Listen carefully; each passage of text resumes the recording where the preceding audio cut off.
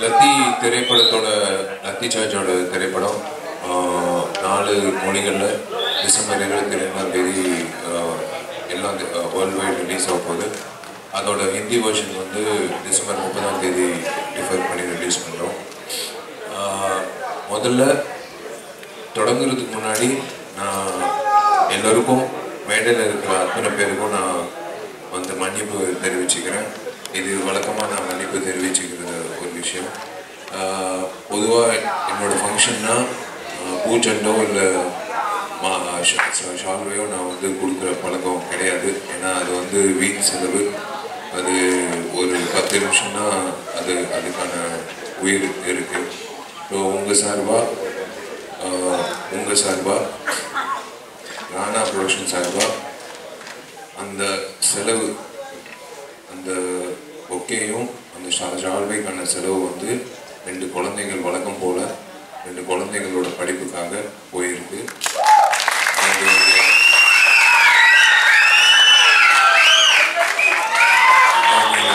கொண்டு வரப்படல, நம்ம மழைக்காலம் வர முடியல.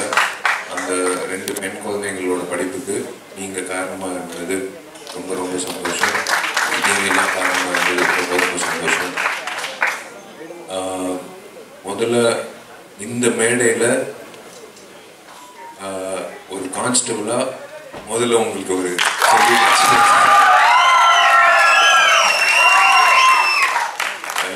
ஜாகிர் சார் வந்து நான் இதுக்கு முன்னாடி சந்திச்சிருக்கேன்.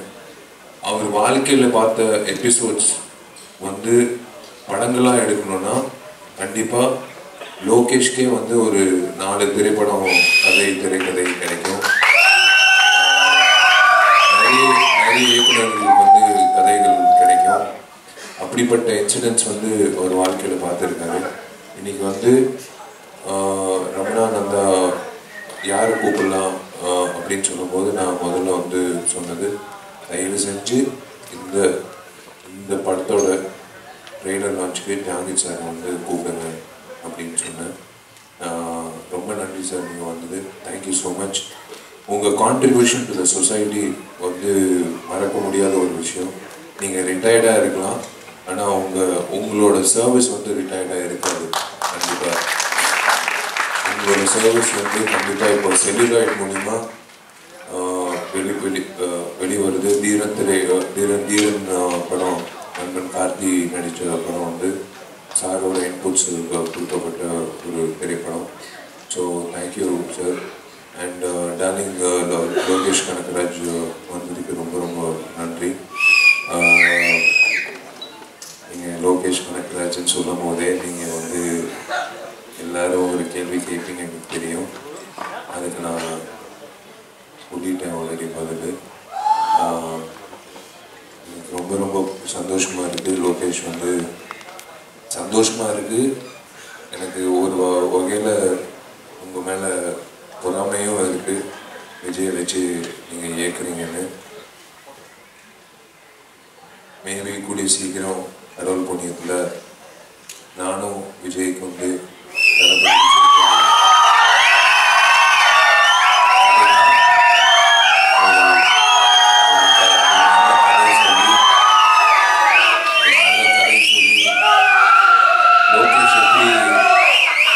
லோகேஷ் எப்படி தளபதி விஜய் வச்சு ஒரு படம் பண்ணுறாரோ அதே மாதிரி நான் ஒரு இயக்குனராக தளபதி விஜய் வச்சு ஒரு படம் பண்ணணும்னு எனக்கு நீண்ட நாள் ஆசை. ஸோ அதுவும் நடக்கும் நான் நம்புகிறேன். இந்த திரைப்படம் வந்து வினோத் முதல்ல வந்து கதை சொல்லும் போது எல்லோரும் கேட்டாங்க, ஏன் இப்போ எப்போவுமே புதுமுக இயக்குனருக்கு கதை பண்ணுறீங்க, நீங்கள் சீசன் டைரக்டர்ஸோட படம் பண்ணி ரொம்ப ஜாலியாக படம் பண்ணி முடிச்சிடலாமே. பட் இவங்கக்கிட்ட இருக்கிற அந்த இன்புட்ஸ், இவங்கக்கிட்ட இருக்கிற அந்த வெறி, ஜெயிக்கணுன்ற அந்த வெறி எல்லாமே வந்து எனக்கு பிடிச்ச ஒரு விஷயம். இந்த கதையை சொல்லும்போது ஃபஸ்ட்டு எடுத்த உடனே பேக்கு ஏற்றினார். இது ஆக்சுவலாக நண்பன் ரிச்சர்ட் சினிமாட்டோகிராஃபருக்கு நான் நன்றி சொன்னோம். ரிச்சர்ட் மூலிமா தான் வினோத் எனக்கு அறிமுகமானோம்னா.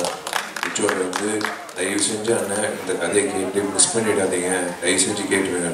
அப்படி என்னடா பில்டப் கொடுக்குற, சரி வர சொல்லு அப்படின்னு சொல்லி. ஏன்னா ஆதிக்கெல்லாம் வந்து 8 வருஷம் ஆச்சு எனக்கு கதை சொல்லி முயற்சி பண்ணி. பட் வினோத்துக்கெல்லாம் வந்து 8 நாளில் வந்து வாய்ப்பு கிடைச்சிச்சு. வினோத் வந்து பேக் அவுட்டு ஃபஸ்ட்டு சொன்னார், சார் கதை ஆரம்பிக்கிறதுக்கு முன்னாடி ஒரு விஷயம் சொல்கிறேன், சொல்லுமா, நீங்கள் ஒரு 8 வயசு பையனுக்கு அப்பாவாக நடிக்கணும். பரவாயில்ல, ஒன்றும் பிரச்சனை இல்லை, சொல்லு, கதையை சொல்லுங்கள் நீங்கள் அப்படின்னு சொல்லி கதையை தொடங்கினார். வினோத் என்ன சொன்னாப்லையோ ஒரு அந்த அந்த நேரத்தில் எனக்கு என்ன பட்டுச்சோ கண்டிப்பாக மக்களுக்கும் படும் அப்படின்ற நம்பிக்கை எனக்கு இருக்குது. டிசம்பர் 22ஆம் தேதி. ஏன்னா புதன்கிழமை வரைக்கும் வினோதை வந்து நாங்கள் எல்லாரும் பாராட்டிகிட்டு இருப்போம். வியாழக்கிழமை அன்னைக்கு நீங்கள் எல்லாரும் பாராட்டுவீங்கன்னு நான் நம்புகிறேன். இந்த வினோத் வந்து கதை சொல்லி முடித்தோடனே வந்து முதல்ல அந்த பெட்ஃபோர்ட் வண்டியில் வந்து அந்த ஆளை ஏற்றுங்க, ஒருத்தர் ஏற்றுங்கன்னு சொன்னோம்.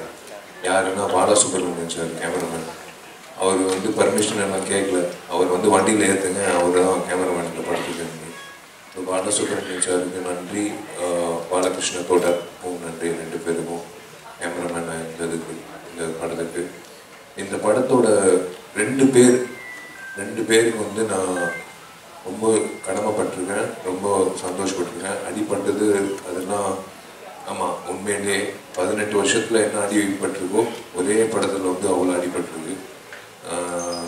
இப்போ வந்து என் கை, நான் ஏன் ஃபுல் ஸ்லீவ் போட்டிருக்கேன்னா, கை காட்டினேன்னா மெக்கானிக் கை மாதிரி இருக்கும், அங்கிட்ட தடுப்பு இருக்கும். இந்த படத்தில் வேணும்னே அடி வாங்கணும் அப்படின்ற விஷயம்ல, இது ஒரு அன்ஃபினிஷ்ட் பில்டிங்கில் நடக்கிற ஒரு விஷயம். ஒரு 80 நாள் வந்து அந்த கடைசி 45 நிமிஷம் அந்த சண்டே காட்சி வந்து படப்பிடிப்புக்காக பண்ண வேண்டிய சூழ்நிலையில் ஆணி, அந்த கம்பு, இந்த இரும்பு கம்பு, அந்த மாதிரியெல்லாம் இருக்கும். ஸோ அந்த நேரத்தில் அந்த எமோஷனில் பண்ணும்போது என்ன இருக்குன்னு தெரியாமல் பண்ணும்போது நிறைய அடிபட்டுருக்கு. கேரளாவுக்கு போய் நானும் தான் வந்து அண்ணன் கூட வந்தப்போ ட்ரீட்மெண்ட் எடுத்து மறுபடியும் படப்பிடிப்பு தொடங்கணும். இது 2 பேர். பீட்டர் மாஸ்டருக்கு வந்து நான் ஃபஸ்ட் டைம் பீட்டர் மாஸ்டரோட வேலை செய்கிறேன். அவருக்கு வந்து நான் ஒரு டெக்னீஷியனாக இவ்வளோ உழைப்பு கொடுக்க முடியுமா, ஒரு டெக்னீஷியனாக வந்து இவ்வளோ வந்து கான்சன்ட்ரேஷன், ஒரு சேஃப்டி, ஒரு ஹீரோட சேஃப்டி எல்லாம் பார்க்கக்கூடிய ஒரு டெக்னீஷியனை நான் வியந்து பார்த்துருக்கேன். ஸோ இந்த படம் பார்த்து முடிச்சதுக்கப்புறம் 2 பேர் வந்து பேசப்படுவாங்க. ஒன்று யுவன் சங்கர் ராஜாவோட பேக்ரவுண்ட் மியூசிக், அதுதான் வந்து பேசப்படும். யுவன் சங்கர் ராஜா விஷால் நல்லா நடித்தா அப்படியெல்லாம் வந்து அது 3ஆவதோ 4ஆவதோ இப்படி கமெண்ட் வரும். 2வது வந்து பீட்டர் மாஸ்டரோட ஸ்டண்ட் கொரியோகிராஃபி பற்றி தான் பேசப்படும். அவங்களுக்கு நான் நன்றி தெரிவிச்சுக்கிறேன். நண்பன் பொன்பார்த்திபனுக்கு நான் நன்றி தெரிவிக்கணும்னு அவசியமே இல்லை. அதே பெட்ரோல் வண்டியில் இவரையும் ஏற்றிட்டு தான் கொண்டு போவேன் ஒவ்வொரு படத்துக்கும். மோரோவர் எனக்கு ஸ்ரீகாந்த் சார் வந்து எடிட்டர் வந்து இதுக்கு முன்னாடி நான் நடித்த படத்துலேயும் வேலை செஞ்சுருக்கோம். ஒரு நல்ல ஒரு ஒற்றுமை, எது கேட்டாலும் அவர் வந்து அவரோட சஜஷன் கிடைக்கும். நல்ல ஒரு கிராப்போ இருக்குது 2 பேருக்கும். இந்த படத்தோட ஆர்ட் டைரக்டர் கண்ணனுக்கு வந்து முக்கியமாக நன்றி தெரிவிச்சுக்கணும். ஏன்னா இது சாதாரண விஷயம் இல்லை. இந்த மாதிரி வந்து பீட்டர் மாஸ்டர் கேட்ட விஷயங்கள் எல்லாம் வந்து பண்ண முடியுமா அப்படின்னு இருக்கும்போது பண்ணி கொடுத்த ஆர்ட் டைரக்டர் கண்ணனுக்கு வந்து உண்மையிலேயே பாராட்டு தெரிவிச்சுக்கணும். இந்த படத்தில் இவன் வந்து யாரோ இவன் காசு கொடுத்துருப்பான்னு நினைக்கிறேன். நெருங்கிய நண்பன் ஆதிக்கு, விஷாலோட நெருங்கிய நண்பன் ஆதிக்கு வந்திருக்காப்புல அப்படின்ட்டு. அடுத்த படம் மார்கான்டனியோட இயக்குனர். நெருங்கிய நண்பர் இல்லை, நெருங்கிய தம்பி ஆதிக்கு அண்ட் வினோத்துக்கு வந்து ரொம்ப நன்றி வந்ததுக்கு. இதே மாதிரி திரையரங்கத்தில் நம்ம வந்து கோலாகலமான ஒரு நிகழ்ச்சி நடத்த போகிறோம். கூடிய சீக்கிரம் சம்மரில் மார்க் ஆண்டனி திரைப்படம். அண்ட் மோஸ்ட் இம்பார்ட்டன்ட்லி அந்த பையன் ராகவ் வந்து தயவுசெய்து அவருக்கு ஒரு கைத்தட்டல் கொடுங்க. ஏன் சொல்கிறேன்னா 45 வயசில் 18 வருஷம் 32 படம் அடிபட்டு ரிஸ்கெல்லாம் எடுக்கிறது சாதாரண விஷயம். ஓகே, அதுக்கு கைத்தட்டல் கிடைக்கிறது. ஆனால் இந்த தம்பிக்கு வந்து ஒரு 80 அடிக்கு மேலேயே 100 அடிக்கு மேலேயே இருக்கும். ஒரு கம்பி பிடிச்சி கீழே இறங்கணும். அந்த காட்சி வந்து நான் ஃபஸ்ட்டு ரமணான் அந்த திட்டினேன்.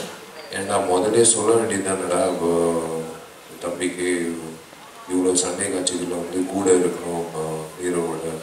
ஏன்னா ஒரு சின்ன கீரல் பட்டால் கூட வந்து எனக்கு பயமாக இருக்கும். அந்த பையனை பிடிச்சிட்டு இருக்கும்போது திரும்பி பார்த்தா அவங்க அம்மா வந்து பார்த்துக்கிட்டே இருப்பாங்க.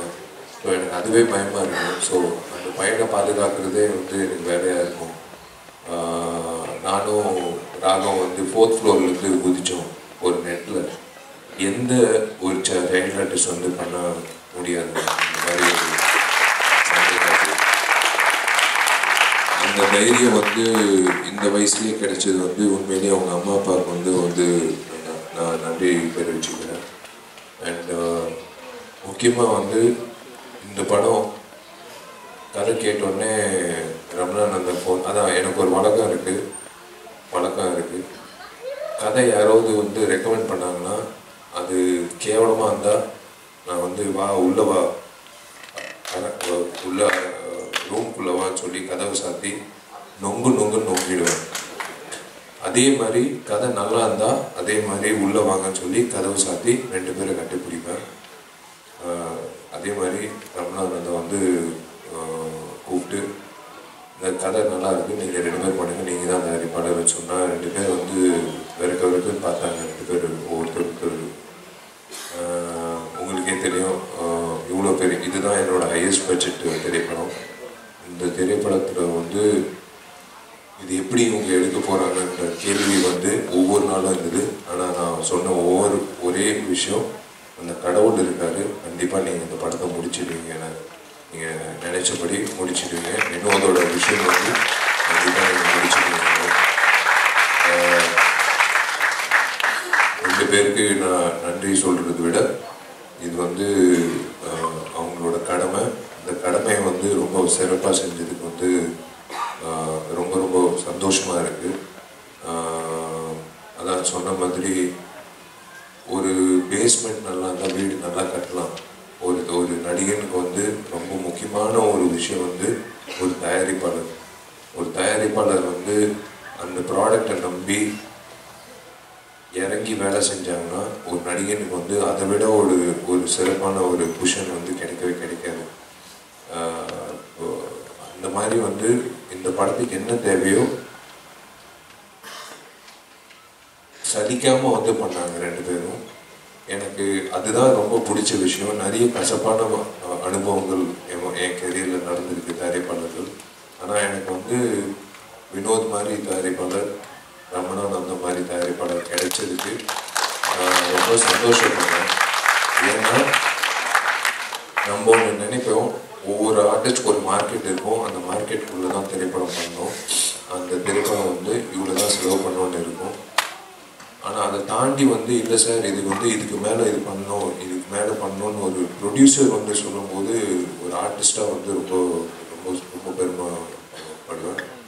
ஏன்னா நான் ஏன் வினோதை சொல்கிறேன்னா, மார்க் ஆண்டனியும் அதே எப்படி ரமணானந்தா வேலை செஞ்சாங்களோ அதை விட 3 மடங்கு மார்க் ஆண்டனியில் வந்து வினோது வந்து ஒத்துழைப்பு கொடுக்குறாங்க. ஸோ எங்களுக்கு ரொம்ப சந்தோஷமாக இருக்குது. இந்த மாதிரி தயாரிப்பாளர்கள் இருந்தால் எங்களை மாதிரி நடிகர்கள் வந்து 4வது மாடி இல்லை 8வது மாடியிலிருந்து கூட தைரியமாக குதிக்கிறதுக்கான தைரியம் இருக்குது. அந்த படம் டெஃபினட்டாக சிறப்பாக வரும். இப்போ நீங்கள் ட்ரெய்லர் பார்த்தீங்க, டிசம்பர் 22ஆம் தேதி வரப்போகுது. ஊடக நண்பர்கள், மீடியா எல்லாருக்கும் வந்து ரொம்ப நன்றி நீங்கள் வந்ததுக்கு. இது அடுத்தடுத்து தமிழ், தெலுங்கு எல்லாம் காலேஜ்லேயும் வந்து ப்ரமோஷன் தொடங்கியிருக்கோம். இது தளபதி புரட்சி தளபதியில் தளபதி.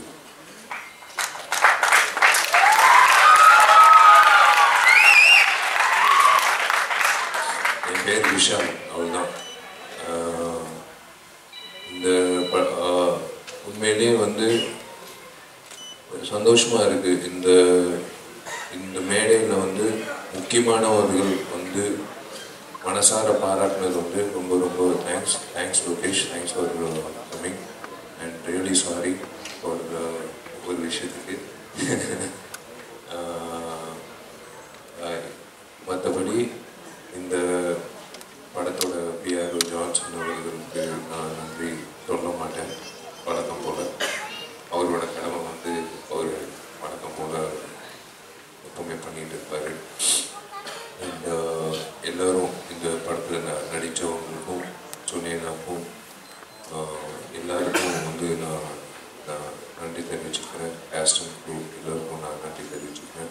Thank you so much ஜானிச்சர் and Lokesh for coming. And thank you எல்லோரும் நீங்கள் வந்ததுக்கு.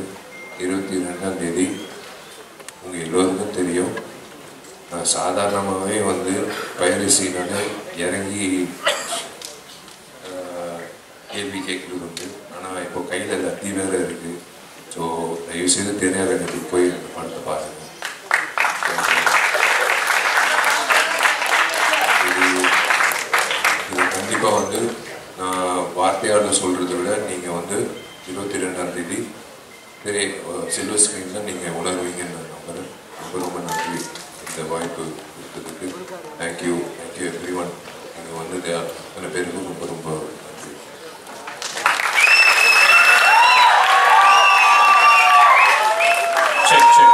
Thank you so much brother. And lathi charge tour வந்து இன்னைக்கு சென்னையில் நடந்திருக்கு. நாளைக்கு மதுரை அண்ட் திருச்சி, நாளான்னைக்கு சேலம் அண்ட் கோயம்புத்தூரில் இதே லத்தி சார்ஜோட டூர் அப்படின்றது கண்டினியூ ஆகும்.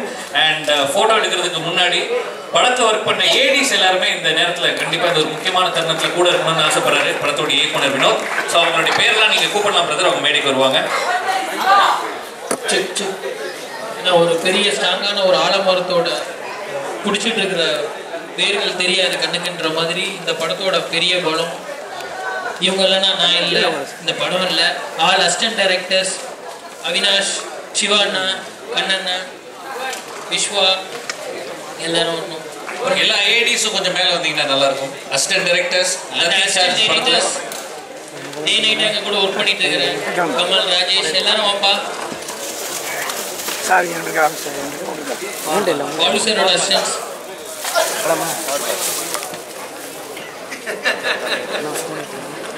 வினோத் சாகர் அண்ணா, ரமேஷ்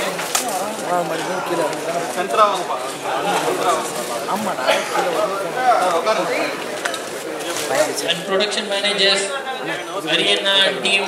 டே நைட்டாக எதாக இருந்தாலும் உங்களுக்கு தான் ஃபோன் அடிக்கணும், வந்துருங்கண்ணா. முரளி அண்ணா, ஜெகதீஷ், முருகன், இன்னும் நிறைய பேர் எல்லாரையும் சொல்லணும். ஒரு தடவை சொல்ல முடியாது, வந்து நீங்கள் நல்லா இருக்கும். சாரோட அசிஸ்டன்ஸ், பேக்கப்பில் ஒர்க் பண்ணுவாங்க, ஆட்ரஸஸ்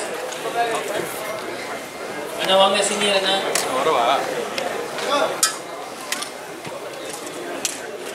வினோத் வாங்க. DFF photo staff